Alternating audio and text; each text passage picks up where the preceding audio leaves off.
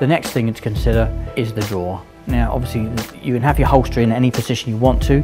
Strike a compromise between being in line with the targets and somewhere that's easily attainable with your hand or reachable with your hand. So normally with iPass you would start with your hands above your shoulders. Okay? On the audible start signal you would draw the gun. And the best thing to do is to bring both your hands down as if you're shooting two guns. Okay?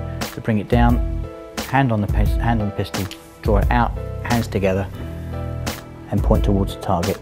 When it feels right, the gun comes out the holster in such a way you can't feel it break clear. It's as if you've just picked it up off of your belt, as if it's stuck to your belt. And that is also another very important thing.